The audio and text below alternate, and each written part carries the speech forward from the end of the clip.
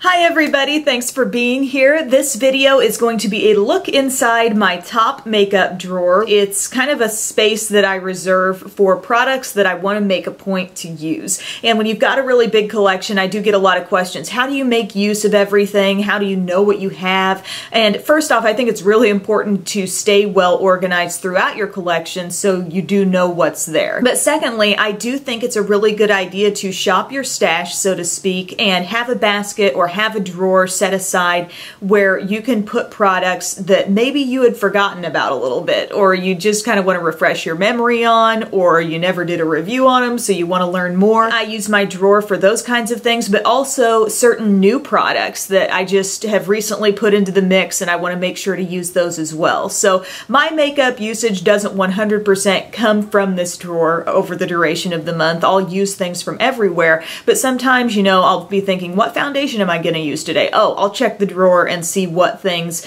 you know, that I want to make a point to be able to have reviewed by the end of the month, you know? On my face today, I'm wearing all products from that drawer, so I'll make a note of all those things in the description box, as I always do. If you're ever curious, like what lipstick or what eye product I'm wearing and I don't mention it in the video, it's always listed below in the description box. But let's take a look inside. Okay, here we are. Here's my drawer. You're probably seeing a lot of these clear dividers. These are really great trays for these long, shallow drawers, and I've gotten many of those from places like TJ Maxx or Ross. I believe I also came up with a few of those at Target too, but I'm going to start over here with some face products, and this Smashbox Primer Oil has lived in this drawer before, but now I kind of want to use it with a different purpose. I want to try mixing this with some more things. I've seen some little video clips showing that being mixed in with different concealers and foundations, not just strictly using it as a priming face oil. So I'm excited to try that. Also, I recently got my hands on this L'Oreal Sublime Bronze Wash Off Face Bronzer Cream.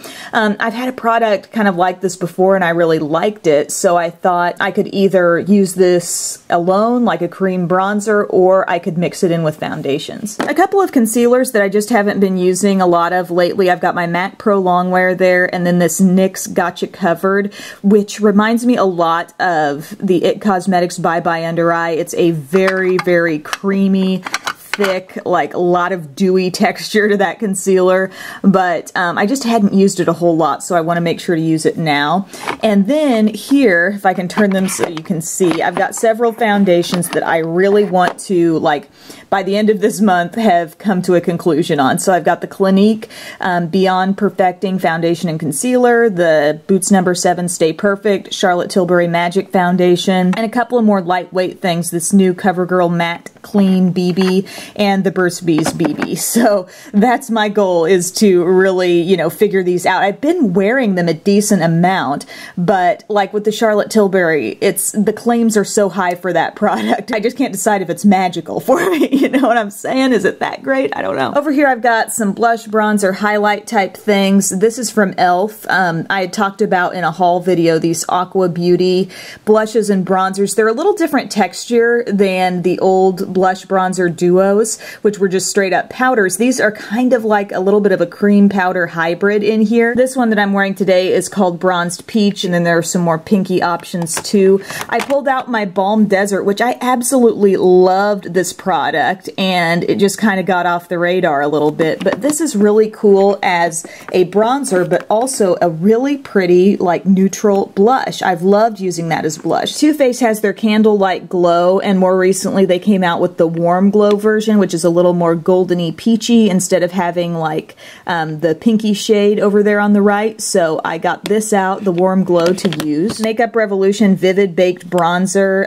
Shade is called Golden Days, and it seems to be a very, very subtle, kind of like all over bronzy highlight type product. So I'm going to try that.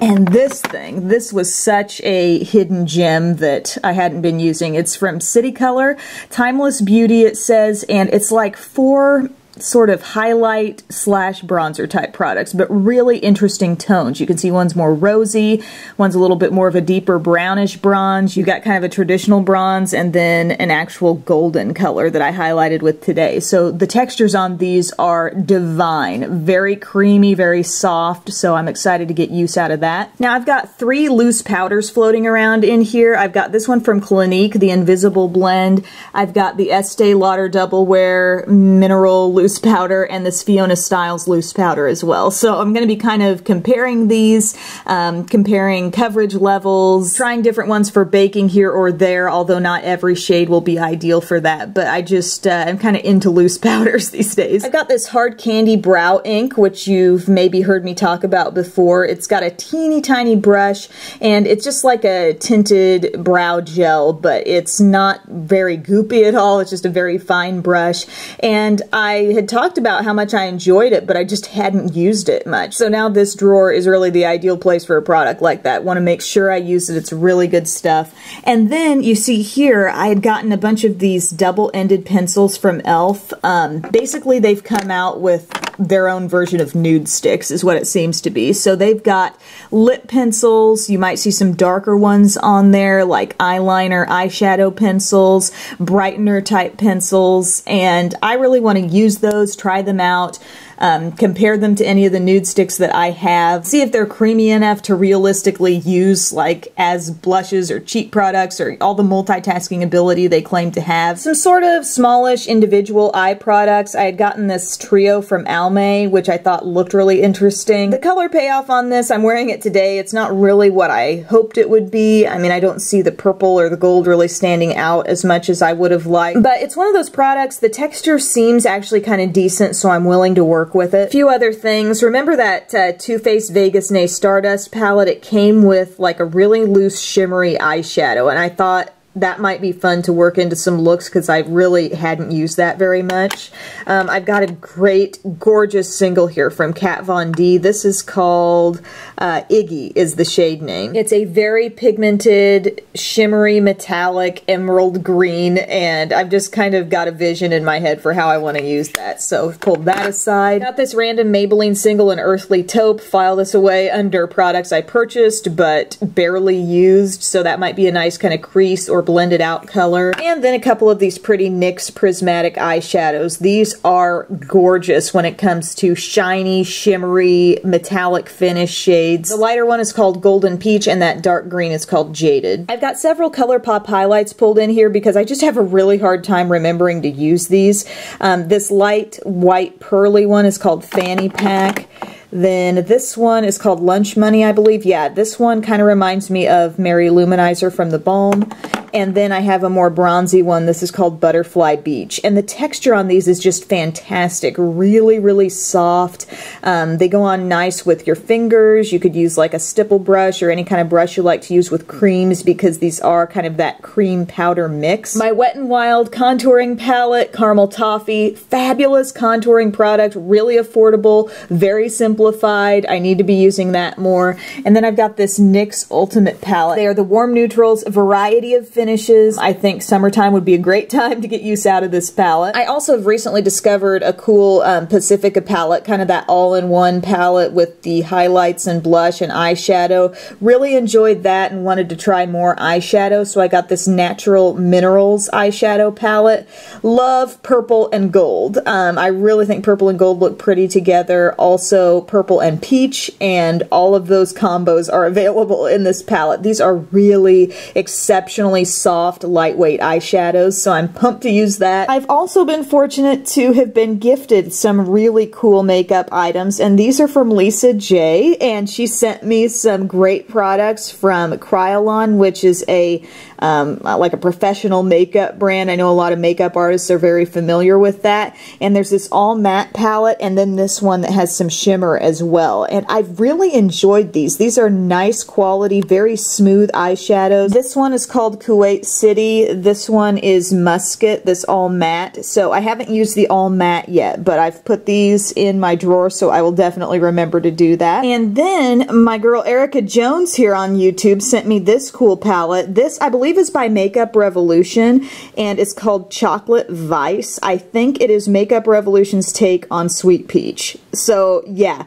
behold the similarities. If you're familiar with the Too Faced Sweet Peach palette, I am pumped to dig into this. There are some gorgeous looking colors in here. Lastly, in here, as far as lip products, I had gotten this lip scrub. I got it off of Beautylish. It's one of the Jeffree Star lip scrubs. Lip scrub. It's the root beer scent, and it is just one of those sugar scrubs. It feels like there's a ton of product in here, and I am just always more prone these days to reaching for one of my e.l.f. exfoliating lip scrub sticks. So this is a little more trouble. You know, you got to dip your finger into the stuff and mush it around on your lips, but it does smell fantastic, so I want to make sure I use that. I've got a few newer shades of the Balm Meat Matte Hues, which is their liquid lipsticks, and I think these are some of the better liquid lipsticks on the market, and this shade is actually the one I'm wearing today. It's called Doting, and it's a pretty peach color. I don't think they're overly drying, and they smell exactly like Thin Mint Girl Scout cookies, so added bonus. I've got a few MAC lip products, including this Huggable Glass. This is in the shade Sweet Persuasion. It's a nice creamy nude. I think it would be good layered on top of different nude lip looks, so I want to set that aside. And a couple of MAC lipsticks. That's Whirl on the left, which is a matte and lickable, from the Cream Sheen line, which is a really gorgeous brighter pink.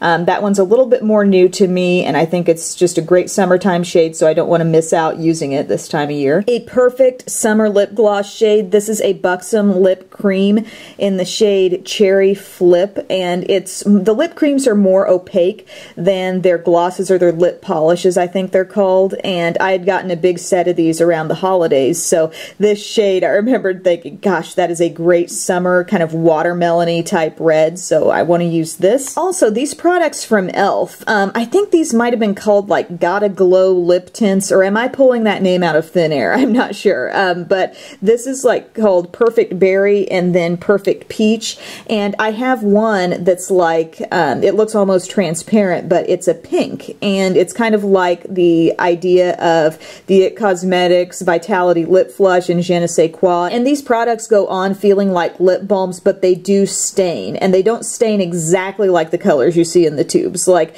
that looks like a really dark purple, and that looks like a bright orange. It will be more like a light berry stain and a soft peach looking stain, but I've barely used these so far, and I really want to try them out more. Lastly, the brand Glossier is something I have enjoyed for their Rose Water Mist. They've got some cool skincare products here and there, and they're doing, it seems like, a few more makeup type items, because I've got a concealer, a brow product, and like kind of a tinted lip balm type product here. It's called Stretch Concealer. I've got that in the shade Medium 20. Boy Brow is like a tinted brow gel type product. I've got that in brown, and then this lip product in Jam, which I said tinted lip balm. It's got a little more color to it than that, but it's a nice deep berry shade. Also, talk about an old and underused product. This is a heated lash curler from Japanesque, and has anyone tried a lash curler like this, and how did it work? I got it. I may have used it a couple times. I don't even remember what my experience was like. Like, it's been years.